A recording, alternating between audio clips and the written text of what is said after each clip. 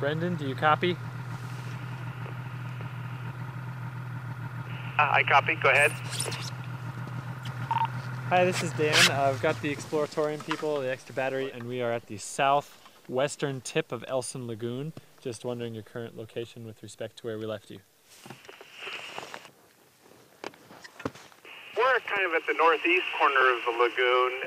Joe will head over towards you and then lead you back over here. We're at a hole that Cooper just found, actually 2 holes, collecting DNA. Sounds good. All right, I guess we're back off again. Okay.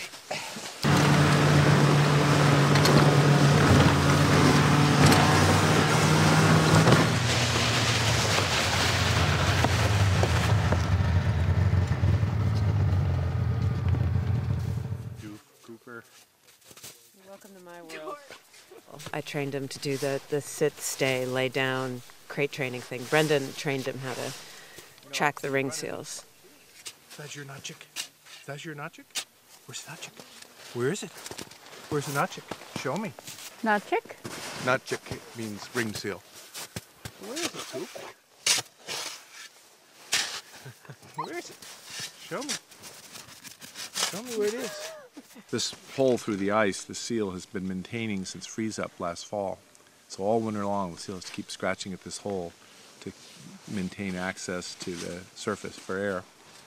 And then they have these snow caves, as you can see, elaborated above them. That's where they come out of the water, and they're resting under the snow and protected from cold and from predators.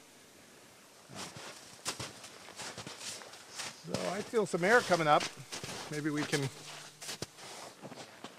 You feel it? It's beginning to move again. All of a sudden he gets the scent and he like veers off and then just charges, and it's incredible to see, you know, and especially we have no way of smelling what he smells, you know, and he's smelling these seals from however many miles away. It's incredible, you know.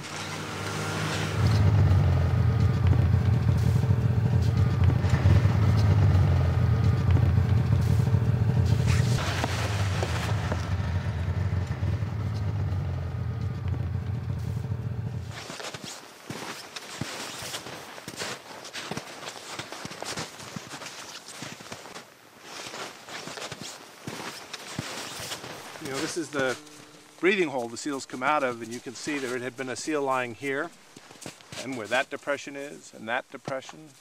This time of year they're molting, so they're shedding all of their skin and hair, and they need to lie out in the sun on warm days like this in order for the new skin to grow.